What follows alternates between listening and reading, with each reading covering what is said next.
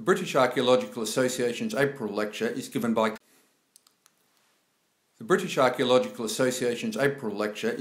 Karl Kinsella, currently the Shuffrey Junior Research Fellow in Architectural History at Lincoln College, Oxford. Dr Kinsella is an architectural historian with a particular interest in the representation of buildings in text and image during the High Middle Ages. The work of Richard of St Victor, Honorius of Autun, and various religious thinkers of the period is central to his research. He holds a D.Phil from Oxford for a thesis on this subject, which he's reworked into a book manuscript to be published in the near future by Brepols under the title Plan and Elevation, Architectural Imagery in the 12th Century. His lecture has a similar title, Plan and Elevation, 12th Century Drawings of Architecture. It's most unfortunate this lecture could not be delivered in London in the normal way, but the silver lining in this, there's always a silver lining, is that a recorded lecture has the potential to reach a wider audience, and we hope it does. The Association is very grateful to Dr.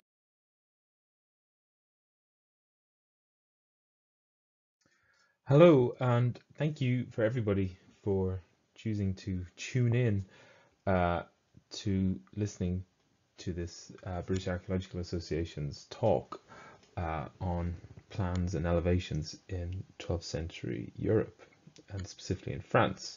Before I start, I just wanted to thank John and Lloyd for asking me to give this talk a little while ago, and for Meg for showing me how to actually record this lecture via PowerPoint, which I never knew was possible. I'm very grateful, and I only hope that I can meet you all at some point in the near future when all this is over and done. Okay. For the next while, I'm going to talk about Richard of St Victor's commentary on the Book of Ezekiel, known as In Visionem Ezekialis, its Latin title. It's one of the most innovative biblical commentaries of the 12th century. Not only does Richard approach the biblical text searching for its literal meaning, which is very unusual at this point, he also included 13 plans and elevations to reinforce the very truth of his arguments.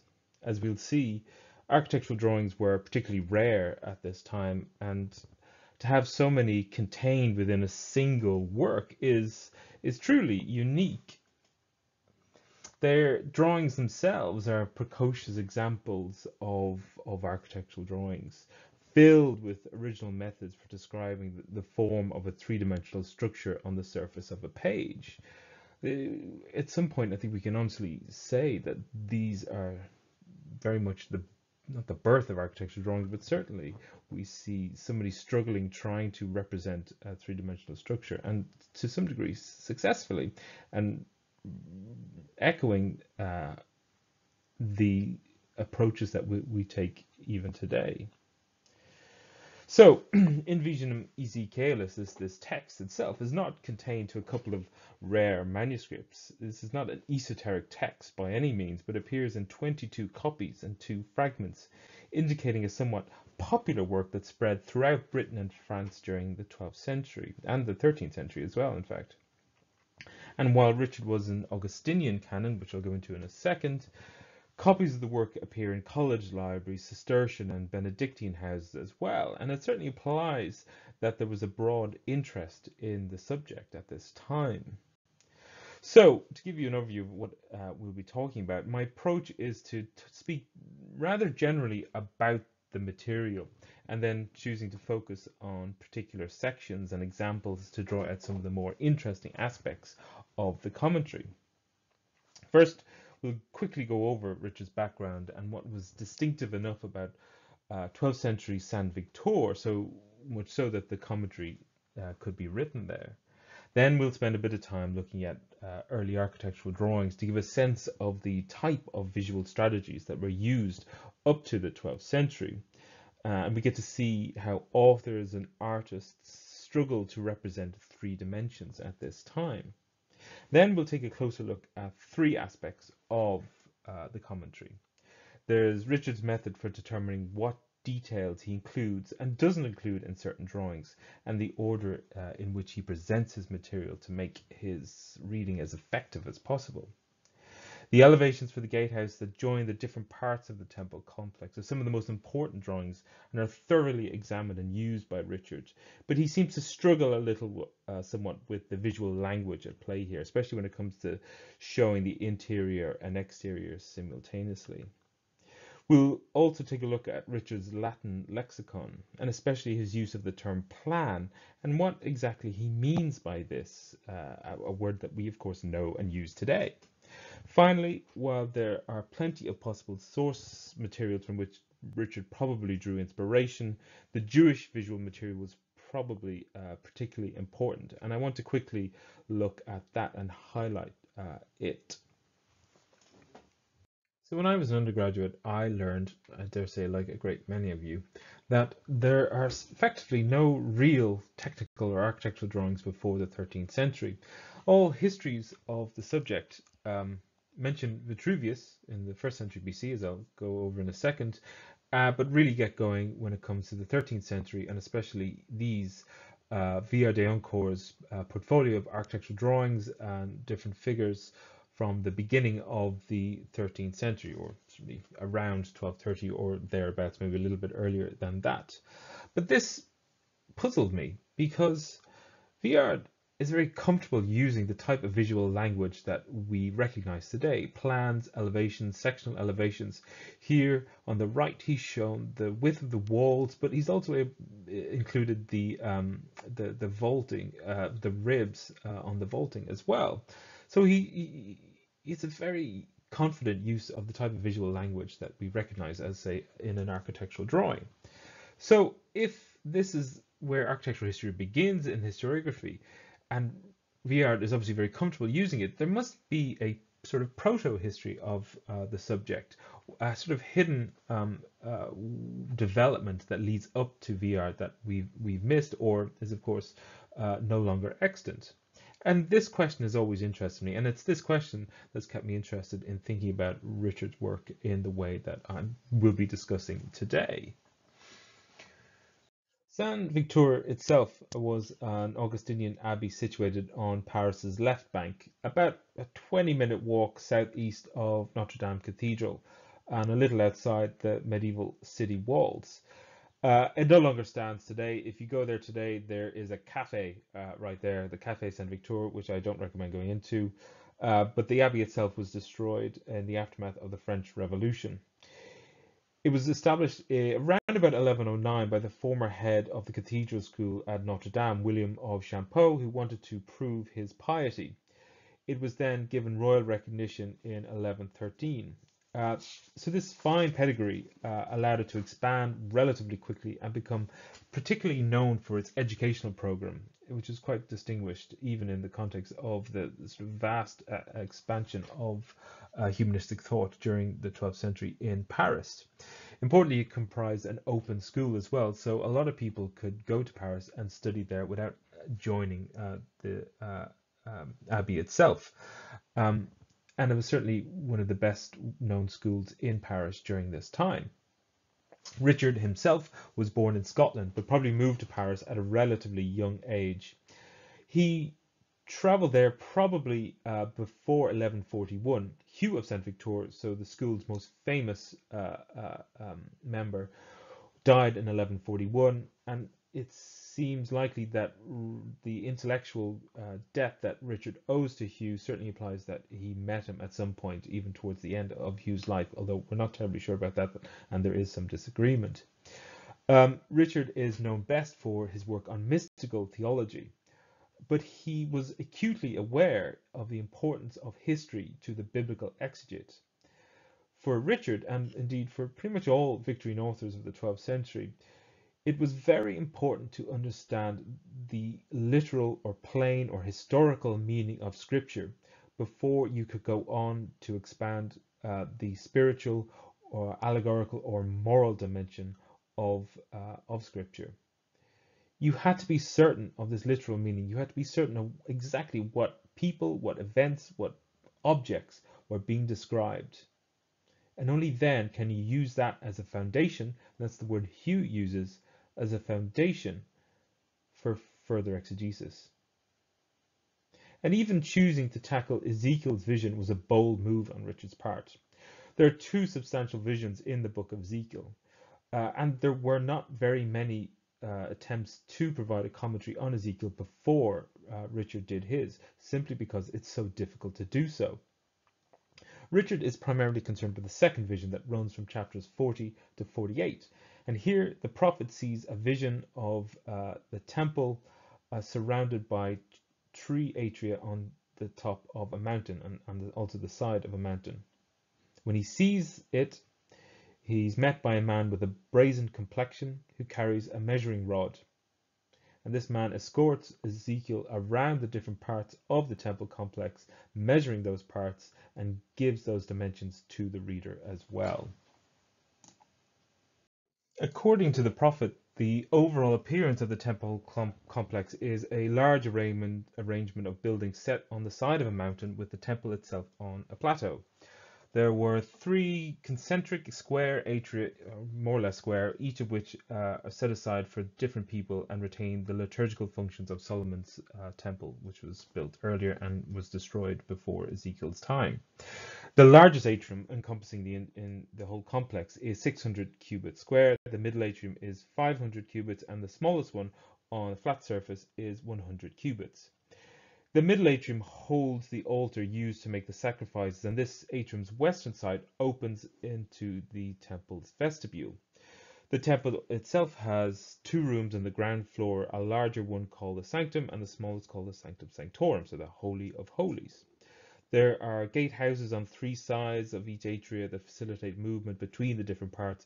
Both Ezekiel and Richard describe them in some detail. Ezekiel's account is impressionistic, filled with the sizes given in cubits, but it's often confusing and difficult to follow. One is never actually sure which parts are being measured and the exact meaning of the architectural elements that Ezekiel refers to. In fact, Gregory the Great pointed out that the vision is so confused that the prophet describes a door wider than the wall to which it was supposed to be attached. And for Gregory, this wasn't a mistake. This was a sure sign that Ezekiel's words were never intended to be taken literally, only allegorically. But, as I said, enter Richard, and he, like all Victorian scholars, believed that man's inability to understand the literal meaning of Scripture was a failure on their part, not, of course, the divinely inspired authors. And he takes some time to write that people thought him foolish to undertake this project in the first place.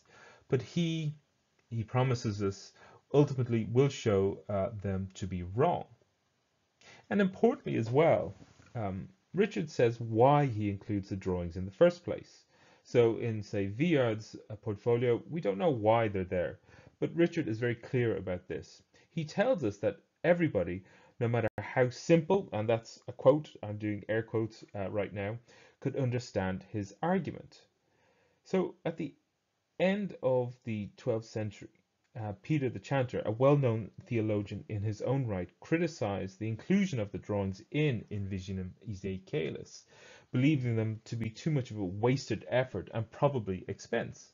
And so we know that despite Richard's stated reasons, including such an array of visual material was somewhat controversial and probably required immense intellectual effort from Richard, which may partly explain why the work in fact was never finished. It ends with a sort of interlinear gloss of the final chapter of the vision, chapter 48. And he sort of loses steam when it comes to doing the drawings as well. With a lackluster representation of the altar, which ends up being very confused in some of the later copies. So we know why they're there. They're there so that everybody can know the truth of Richard's argument. And that's why we get them in the first place. But before we go into a bit more detail about what those drawings offer themselves, I just want to offer a bit more context, showing just how unusual it is to get Richard's drawings in the first place, considering the relatively few examples of the type that we have before the 12th century, or even in the 12th century itself. So we know that there were architectural drawings in antiquity because In the 1st century BC, Vitruvius, in his treatise De Architectura, describes in the section on the education of the architect 3 types of architectural drawings that he calls ichnographia, orthographia, and scenographia. And from his descriptions of them, they would correspond to plan, elevation, and a drawing, say, that uses perspective. And we get an indication of something like what Vitruvius had in mind, at least when it comes to ichnographia, so that there are plans. This, I've shown a few fragments from the Severn Marble Plan, or the former Urbis Romae. This was a monumental inscribed plan on stone that was 18 meters high and completed by about 211.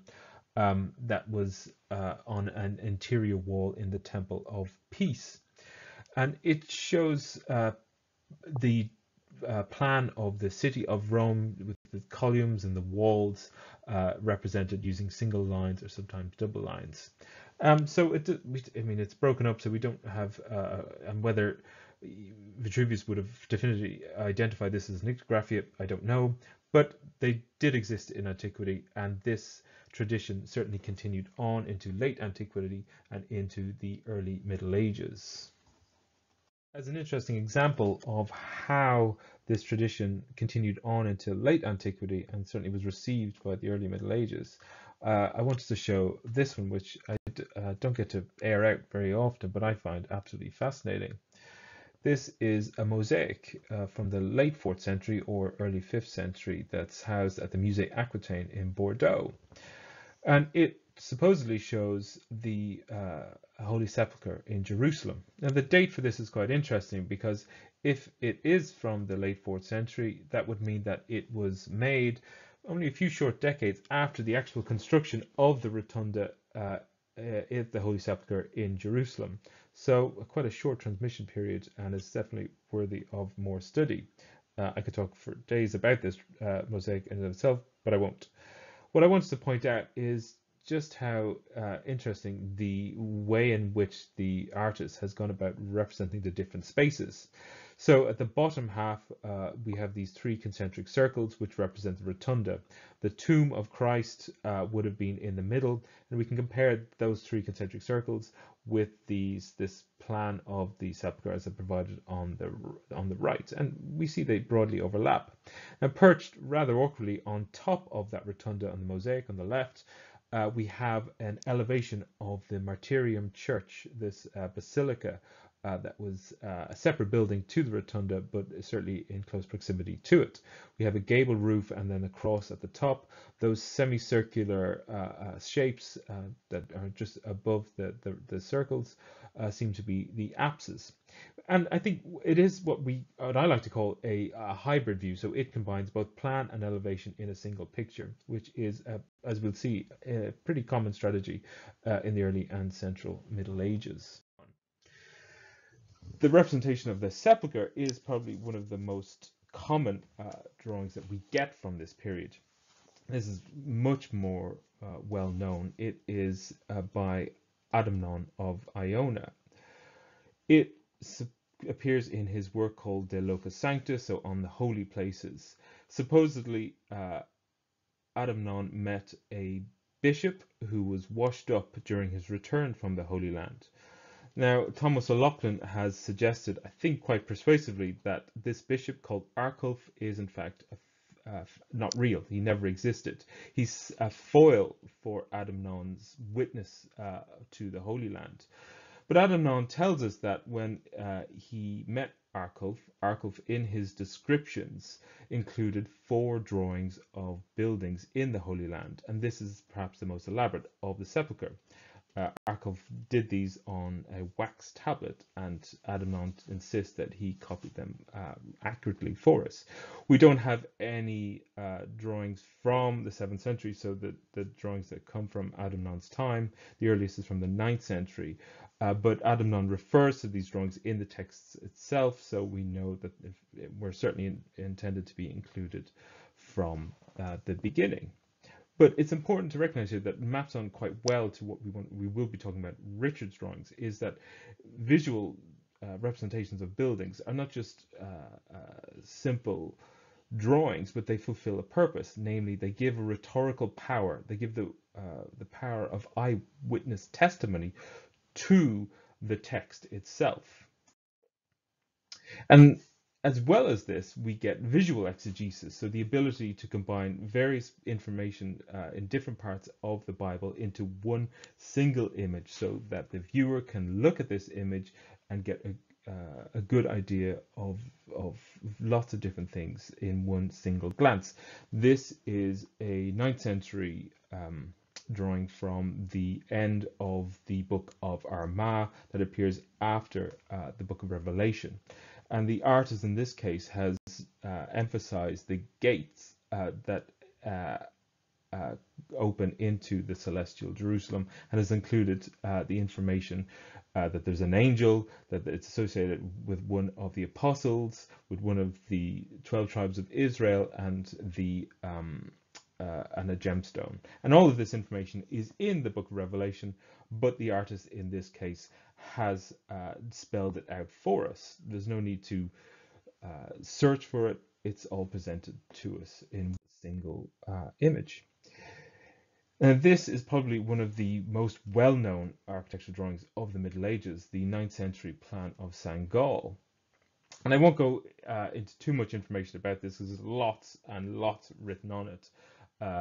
But one of the most distinguishing characteristics of it, I think, is both its large scale. It's also on display at the moment. You can actually go see it. So as soon as all this virus quarantine is over, I highly recommend you go to Switzerland to see it. I picked out part of the cloister there on the bottom right, and we see that on the edges that these semicircles are in fact arches. So it is a hybrid view, just like we discussed in the Bordeaux mosaic. This combination of plan and elevation into a single drawing.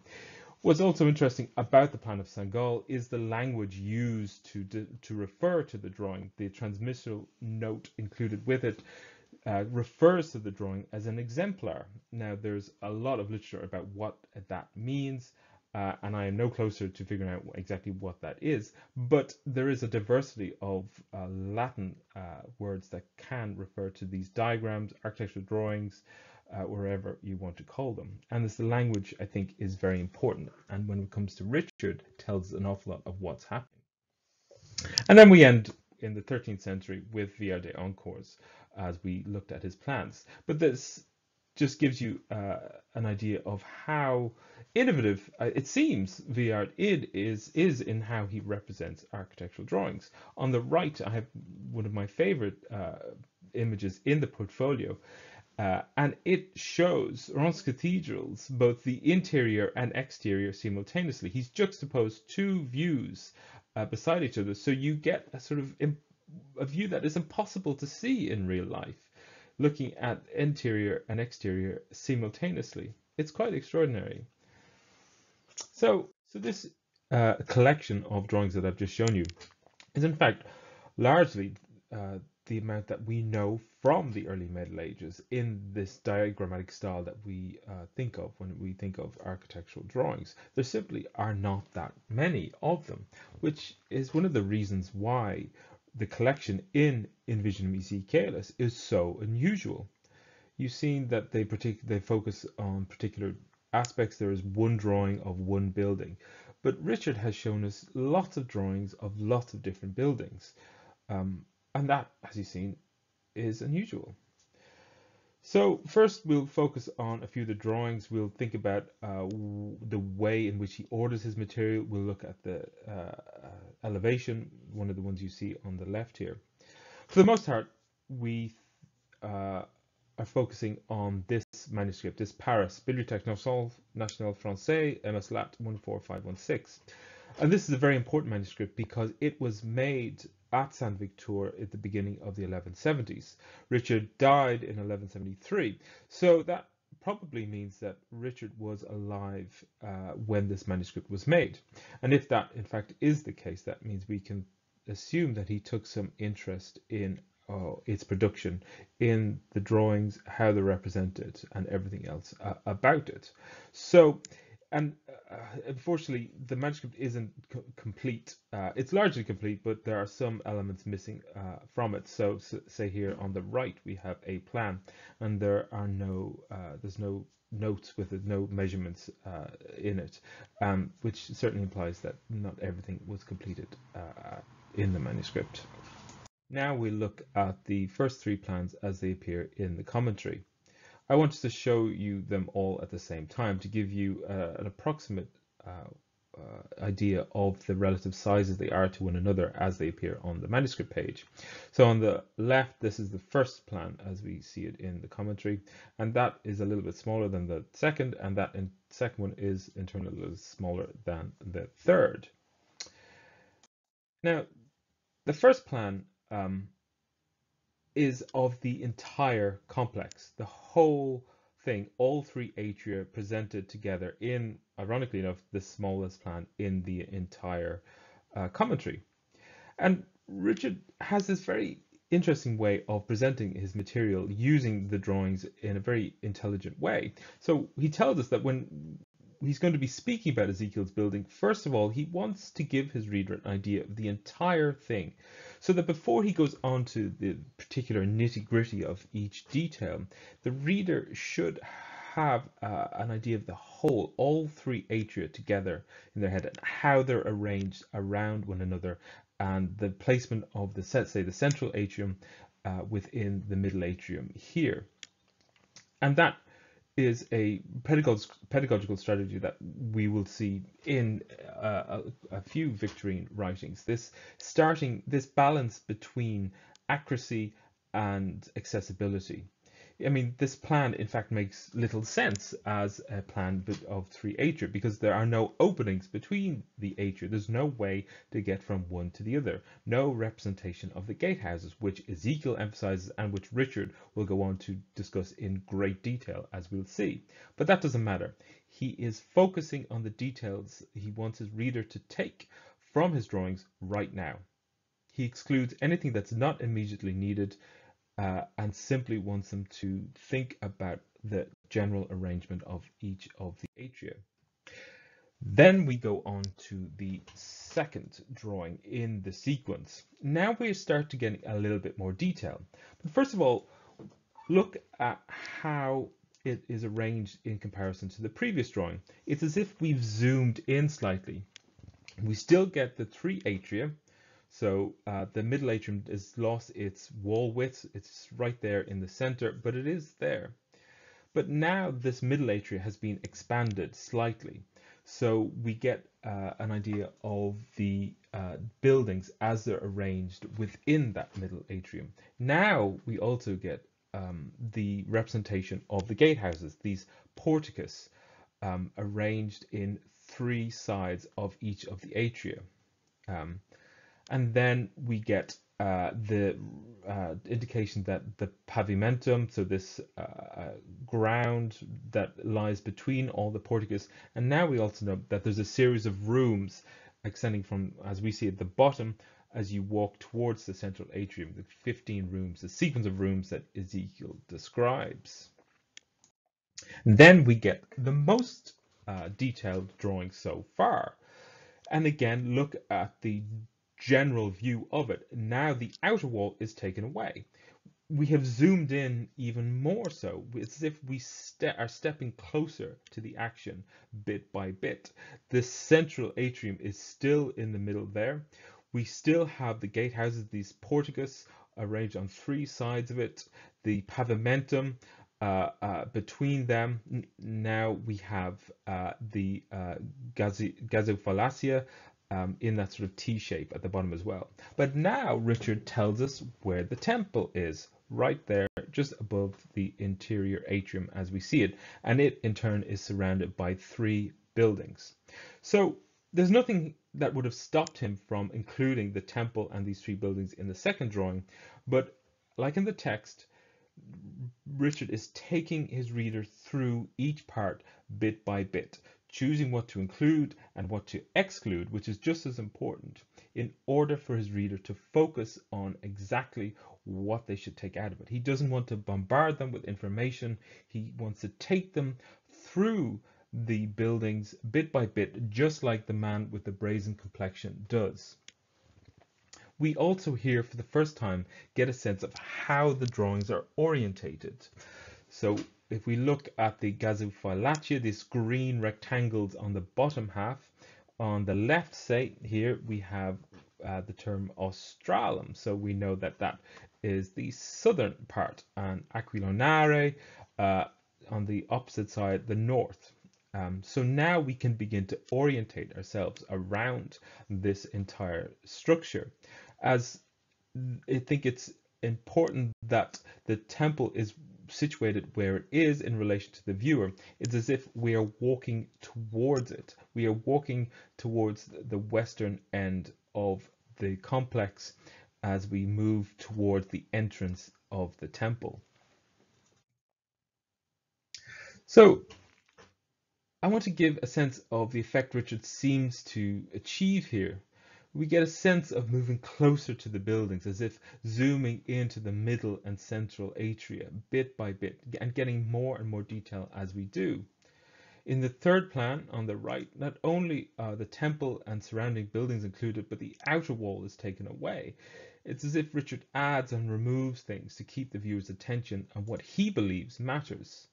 Each of these drawings and the order in which they're presented fulfill a specific purpose. They are not ad hoc. They are absolutely tied to the text which accompanies them, and each one fulfills a particular function for Richard.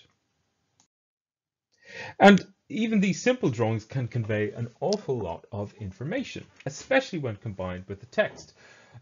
They give a general idea of how the buildings relate to one another, and say, if we compare it to say something like the Sangol plan, with that arrangement of church and cloister and all these buildings sort of very tightly contained within the spaces to an unbelievable sense, Richard is and Ezekiel is absolutely concerned with the spaces between the buildings as much as he is with the buildings themselves.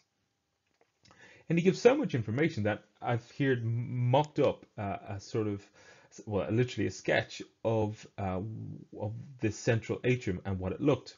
To the top on my sketch, to the top, that is the temple, and it on the three buildings on the other sides are the gatehouses. Now this isn't perfectly correct because the gatehouses are supposed to be on a slope. But if you combine the measurements given in the text with the drawings, it's very easy to make something like this from the clarity of Richard's design and the clarity of the way he conveys that design visually. Up to that point, we don't get a sense that these are actual buildings. They are simply colored polygons on the surface of a page. They're quite abstracted in how they present the material. But now in this fourth drawing, we are shown for the first time that they are in fact buildings. These gatehouses are structures, they have roofs, they have gates, they have everything that a 12th century audience would expect from a building. Whereas before they were used, the reader was forced to use their imagination. Here Richard explicitly shows them as buildings. Again, building up that visual language bit by bit, so that the viewer can be slowly introduced to what's happening. And of course, this fourth plan is, of course, a hybrid, like we saw with the Bordeaux mosaic, with the plan of Sangol, and is particularly common in the early and central Middle Ages. We have the atrium wall, and then on the three sides we have the gatehouses shown in elevation. Now I'm showing this drawing out of order. It in fact appears after the elevations of the gatehouse, but I wanted to give you a sense of just how detailed and literal Richard is taking his source material here. This shows the central and middle atrium.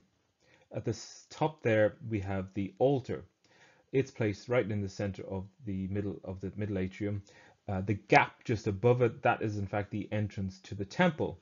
The buildings on three sides, as I'm sure you'll see, they are the gatehouses. The river that flows out of the temple goes through each of the gatehouses. Now, Richard is very thoughtful here. He's trying to take Ezekiel's words very literally. So he knows that in the gatehouses, sacrifices take place. And he also knows that if you want to sacrifice an animal, is a bit of a messy business, and that you need water in order to wash the altars and wash the spaces. Having done so, you'll see that the blue river goes through the locus coquinae in the gatehouse. So that is the kitchens.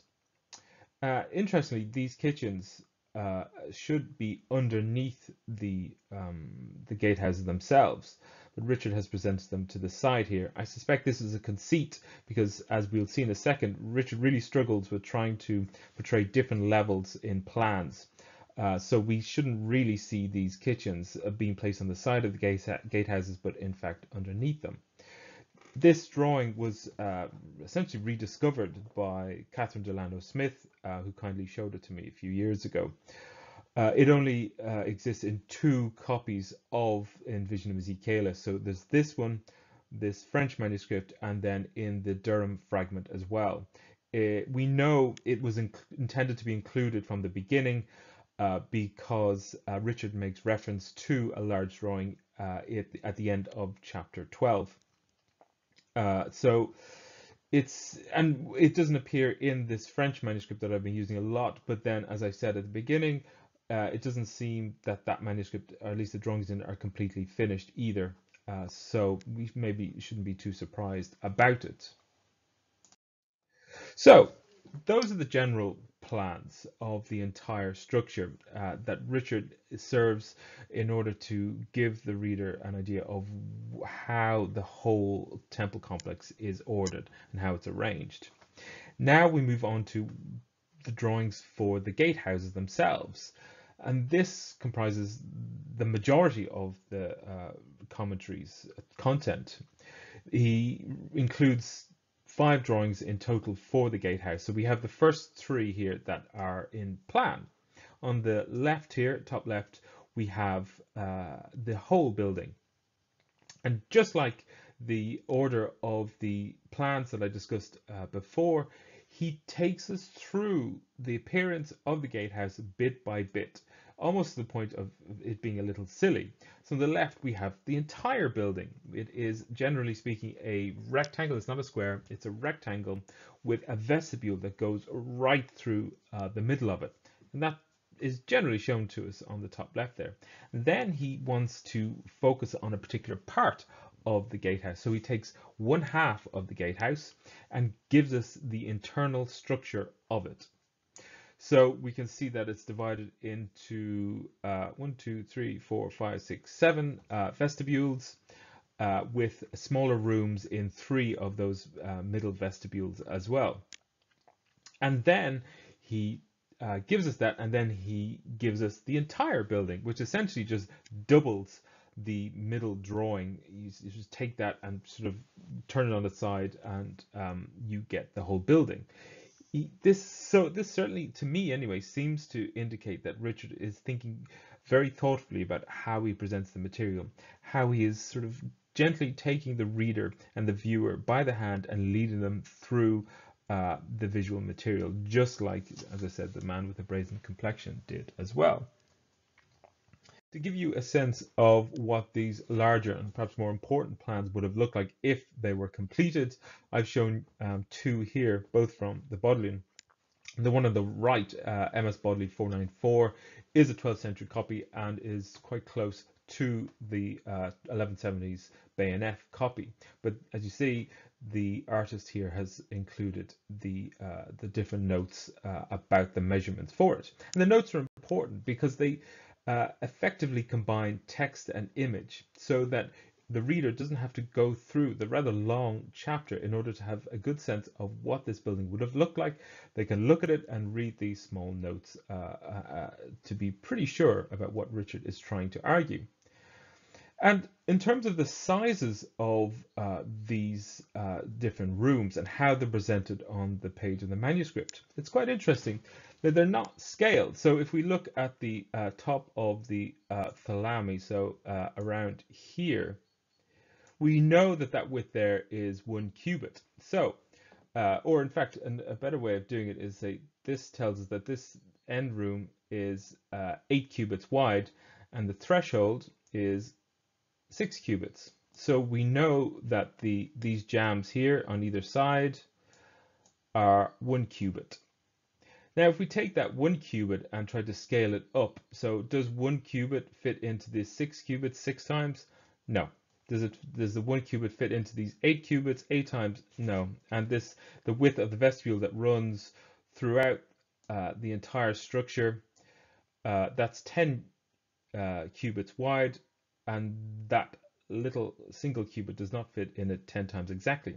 However, the relative proportions are quite consistent in what they're trying to do. So 1 cubit is always smaller than 3 cubits, 6 cubits is shown smaller than 8 cubits, and 8 cubits is shown smaller than 10 cubits. So it's not scaled, but there is some concern taken with how the building appears on the manuscript, that it should be consistent in size. Now, this 12th century copy from the Bodleian is a reasonably good example of that, and not all of them do take the time to do that. Certainly, some of the 13th century copies don't. But I think with an artist who really wants to do this properly, does take the time to think about how the material is presented on the page in front of the reader. So those are the plans. Now this is the same building except shown in elevation. And these are really quite remarkable drawings in a great many ways. And I could spend an hour talking about them all by themselves. And while the plans are detailed in their own way, like so many plans, they tell us very little about how the building actually would have looked like if you were a person standing in front of them. It tells us something about how they would have looked like if we were flying on top, but little about, say, the ornament or the decoration or the style in which they could be built. So here, for the first time, we see the gatehouse, but also we see for the first time that it is situated on the slope of a mountain. And this is, as we'll see in a moment, is very important for Richard, that these steps go through the mountain, and they are on this consistent angle to it. And I don't really want to talk too much about the style. It's in Romanesque, this sort of round arches, this sort of very distinguished separation of the different elements, mainly through color for the most part. And that is always used certainly in all of the versions I've seen. There's no sort of Gothic update, version 2.0 of this manuscript. So the artists and the later artists do take some concern about being consistent to Richard's vision of it. Walter Kahn, in his sort of first discussion of these drawings, the first to really sort of identify just how important they are, took this frontal elevation and thought about how it reflected similar buildings from the late 12th century. I think this is rather problematic to some degree. I don't think that Richard is thinking about his frontal elevation from the point of view of having seen buildings that look like this. I think he's thinking about it in terms of how best to represent it on the page. I think that this central vestibule going through the middle of it is not really a sort of a space between two pilasters as we see here on the left, but in fact this is sort of like a hybrid, that this is of course a frontal elevation, but this space going through the middle is probably in fact the middle vestibule that we saw in the plan that runs straight through the middle of the gatehouse. But what's really interesting about these drawings is in fact that this lateral elevation on the right here is a sectional elevation, and is, I think, one of the first one that we can definitively identify from the Middle Ages. If we look and compare these two drawings, so on the left, of course, this is the plan for the same building, that the different spaces here correspond to this space here, and so on and so forth. And we know this because it tells us that the tituli here tells us what each of these spaces represents. So unless this wall is open to the air, and I don't think it is, Ezekiel doesn't say that, and Richard certainly doesn't say that. Richard wants to show us what's on the inside of this building. In fact, it's rather complex elevation because this ground floor on the slope is in elevation, but the top is not. This crenellation doesn't make sense if it was, say, sectioned off. This has to be on the front, on the sides of the building. So the top here is a normal lateral elevation, and the bottom here is a sectional elevation. Because the way in which Richard discusses this material is by discussing the interior of the buildings, and so as a result, he needs to show his readers and his viewers what is on the inside, but he also needs to show the building at the same time. So he's sort of forced into making this section elevation. But he's a little unsure about this because on the frontal elevation, it would have made sense to do something similar, but he doesn't seem to have done that. I've blown up a detail of the frontal elevation here on the left. And we hear on the left, this line here, situs thalami. So this is the location of the thalamus, one of these inner rooms. And the fact that it's vertical tells us, I think, that this is the extent to which this thalami comes out. So through text instead of, say, the visual sectional elevation, Richard has shown information about the interior of the building, but you have to sort of work rather hard in order to know exactly what's going on, and it's not the most effective way of doing it, and certainly doesn't point to something like future developments in architecture drawing, such as the use of sectional elevations. I've shown this. This is the plan of the temple, simply because it's rather extraordinary building in its own right, and you can see that one of the distinguishing features of Richard's text is the largely consistent nature of the different drawings across the manuscript witnesses, but that doesn't always hold for all manuscripts, that there are some important differences between them. Here on the left, the artist, this is an original manuscript, has in fact forgotten to include the altar, which says it's there, this altar in Censi, but this 13th century Cistercian manuscript has taken that and included it instead. So I think to some degree we can say that the artist copying the different parts of the drawings are not doing so passively, but are thinking about the relationship between text and image and want to make sure that the images are as complete as possible. Now I want to talk a little bit about the language Richard uses to present this material and the language, the Latin lexicon he uses to discuss them. So we talked a little bit in relation to that large, huge plan with all of the details and the river going through the different parts, that Richard really struggles with presenting a plan and trying to include information about the different levels on the same buildings. And in fact, he specifically says this. So, I mean, he says at the top, say, quite difficile, but it's actually difficult, or even in fact impossible, to represent the length, width, and height in plan under the same figure. This is an extraordinary phrase, really, for a couple of reasons.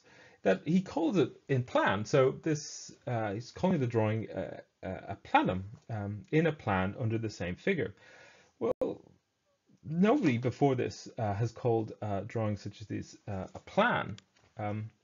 And this fascinates me. Where did he pick up this language, this same language that we use today to refer to an architecture drawing such as this? So not only is the visual strategy that Richard uses as precocious, but also the language he uses as well. When we look for the source of Richard's use of the term plan, we don't have to go much further than medieval texts on geometry. One of the most important in that subject was Chalcidius's translation and commentary on Plato's Timaeus. Now, Chalcidius's work comprised most of what was known about Plato's own words by the 12th century. And Chalcidius says that he's going to deal with what, as I picked out here, de planis figura, so on plane figures. Then he follows that with, he's also going to discuss de solidis corporibus, so on solid figures as well. And if we read on, we realize that what Chalcidius is talking about are two-dimensional figures, so what we call squares and circles. And de solidis corporibus are those that incorporate three dimensions, so cubes and spheres. And this was picked up during the Middle Ages, used in other introduction to geometrical texts, such as those by Gerbert of Aurillac. But we don't have to look further than Saint Victor itself. Hugh of Saint Victor, Richard's mentor, wrote a treatise on practical geometry. And Hugh defines practical geometry as geometry that uses straight edges and compasses. So you have to work with your hands in order to do practical geometry for Hugh. And manuscripts of the work usually include these two-dimensional figures in the margins that help the reader follow the text. And I don't think we have to go too far to think about how Richard uses this material as well, by including drawings that help the reader follow along with his text. So this use of the term plane figure, so when Richard refers to a plane figure, he refers to a two-dimensional figure, and not a three-dimensional figure. And this is part of the reason why he finds it so difficult to represent the length, width, and height, so that's three dimensions, in one figure. Under the same plan. He needs somehow, in order to do a proper literal interpretation of Ezekiel's words, to include that third dimension. And this drawing is how he gets his reader to do that. For the most part, when you read about In Visionis Ezekielus, this drawing is often overlooked because, let's face it, it's compared to some of the other drawings we've seen, it is incredibly boring. However, behind it is some of the most interesting intellectual tools that Richard takes advantage of in order to create his commentary in the first place. So what is happening? How does Richard include his third dimension? Well, he does it by giving two types of measurements for Ezekiel's plans, for his drawings, or for his vision. So I'll read this because it's quite important, and there's a few different parts of In Visionis Ezekielus that refer to this, but I'll read this one. He says, but if the eastern path from outside the wall to the site of the temple uniformly ascends, and 100 cubits lay between the ground between the two gatehouses, one will obtain no more than 80 cubits according to the plan, secundum planum. However, the surface will have 100 without a doubt. Surface, what I've called superficies here. So we have two types of measurements for the same space. There's a planar measurement, which is 80 cubits, and a superficies measurement, which is 100 cubits, so a little larger. So what exactly is this? How can you possibly have two different measurements for the same space? And this is how Richard fits in everything and how he incorporates this height, this third dimension, into his thinking. So this drawing is the key to how Richard shows how you translate from one measurement to another, how you get from a planar measurement to a surface measurement, from a planum to a superficies measurement. And that's why it's one of the more interesting in the entire text. So a plan measurement are those that assume the site on which you take that measurement is flat. And a surface measurement are those that include the slope of the mountain in that measurement. So that's why it's longer. It's sloped. And that's why, as we'll see in a moment, that the same space that seems to be covered is in fact two different cubit measurements. I'll take us through it. So first he asks his reader to draw a line with 5 even spaces in that line. Then he asks us to draw another line coming up from the 5th space there, and then separate that into 3 parts as well. Then you give each of those parts a letter so you can understand what is happening. Then you draw a line from A to K, and then finally you draw, fortunately my circle doesn't fit into my slide, but trust me, that's a circle, and you draw a circle which shows that the length of the hypotenuse, so A to K, is the same as the length from A to F, so that flat measurement, that one at the bottom there. And this is exactly how we understand the superficies measurement. The A to K measurement, so the hypotenuse of the triangle, is that which is the slope of the mountain. The A to F is the planum measurement. So Richard tells us, let's assume that each of those spaces are 20 cubits. So A to F would be 100 cubits. A to K is also 100 cubits. And that is shown definitively because of the circle. We know that A to K and A to F is the same length. So we have a flat measurement and a sloped measurement, a hypotenuse, that looks different, but in fact is the same measurement. So we have to imagine that we are standing on top of K and looking down. It would seem that our hypotenuse ends at E, so A to E, which is 80 cubits, but in fact it is the slope of the mountain, and it is A to K, and that is 100 cubits. And this drawing on the right, the artist has really tried to understand what is happening there, and the little note on the right there on the top of the hypotenuse tells us that that is the slope of the mountain. Now usually when I give this presentation, I tell people to come up to me at the end if you have no idea what I'm talking about.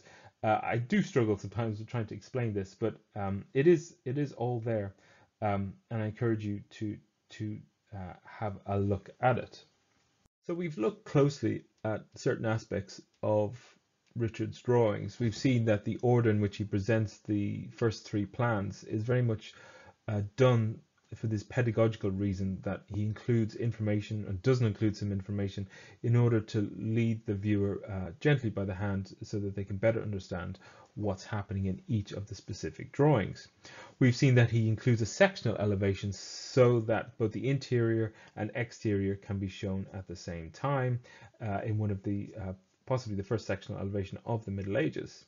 Finally, we've seen that the language Richard uses, this use of the term plan, to refer both to the drawing itself and to the type of measurements, is quite innovative and derives from the use of geometry. And this geometrical influence is very important and fascinating. But we have a broader influence that I think is just as fascinating, and that is from the Jewish visual exegesis and Jewish architectural representations. And we shouldn't be terribly surprised that Richard would be influenced by Jewish communities. Hugh of St. Victor was particularly known to talk to rabbis when it came to understanding the Old Testament better. And in fact, St. Jerome says that if an exegete doesn't understand anything in the Old Testament, they should go to the rabbis, because they know it best. And that is exactly what Hugh did. Richard is not known so much of all the Victorines for emphasizing Jewish learning, but he certainly seems to accept it, as he did his mentor. So this plan here shows the map of the Holy Land that's described at the end of Ezekiel's vision. And the separation of the different tribes of Israel within their allotted land. The map itself doesn't appear in all copies of Envision Ezekielus, about half. It doesn't appear in the earliest one, this BAA manuscript that we've looked so much at, but that manuscript, as we've seen, isn't complete. Richard doesn't make any reference to this drawing, but then Richard's text isn't complete anyway. So whether Richard actually intended for this map to be included from the beginning, I'm not so sure. But certainly, as we've seen, this left manuscript, this Bodley 494, is a 12th century manuscript, and so we know that the map was part of the dissemination of the text relatively early in its transmission history. So certainly copyists found it useful, or certainly thought it should have been part of Envision Ezechielus. And this, whilst Jewish-Christian relationships during the 12th century was certainly declining, especially in the wake of the First Crusade and the extraordinary violence done upon Jewish communities in Germany and other places. One of the richest intellectual communities, Jewish communities, was in Champagne under the Rabbi Solomon ben Isaac, who died in 1105, who was better known as Rashi. Rashi wrote a commentary on Ezekiel which included several architectural plans, but also a map of the Holy Land that bears a remarkable similarity to these two. So these two maps are taken from Rashi's commentary on the book of Ezekiel, and I think you'll agree that they are strikingly like Richard's. And unfortunately, knowing how this map ended up at the end of Envision Ezechielus is problematic. I'm not sure we'll ever know exactly how that came to be, but as I said, the close ties between Saint Victor and the French Jewish communities and the use of Jewish learning within, say, Hugh of Saint Victor and especially Andrew of Saint Victor's work, and then later in the 13th century, Nicholas of Lyra in his immensely popular work on the commentary on the entirety of the Bible, uses Jewish examples of drawings in order to show Christian readers the different parts of, say, the temple and the Levite priests and everything else. But here, having these drawings so closely tied to Envision Ezechielus certainly tells us that there are Jewish elements functioning within Saint Victor that emphasized visual exegesis within the context of a commentary on Ezekiel. There's plenty of other examples of Jewish architectural drawings, such as Maimonides, Maimonides, who's working in Egypt in the late 12th, early 13th century, that are even more probably precocious than Richard's itself. So they're functioning as part of this clerical intellectual community that accepts the power of making images within the commentary tradition. There's an awful lot more I could say about these, and I've written on the Jewish material that should be released soon enough, and where I go into a lot more detail about that and the relationship between Richard, Rashi, and Maimonides, and the extraordinary sense of visual representation and the representation of three-dimensional structures across Christian Jewish communities. As I said, for the most part, I would love to have a chat about these things to you all, and I hope sincerely that I will get an opportunity to do that. I will be at the BAA in December, I hope. And to give you a sense that this is not just a disembodied voice, this is me on the left, as I hope is obvious, and my fabulous assistant, Roland. If you have any questions about these things, I can certainly do my best to answer them if I get to an email. So I've included my email with this presentation, and I hope to continue this conversation further down the line. I hope perhaps that I've distracted you from your quarantine and lockdown situation for at least a little while. And thank you very much for listening, and good luck.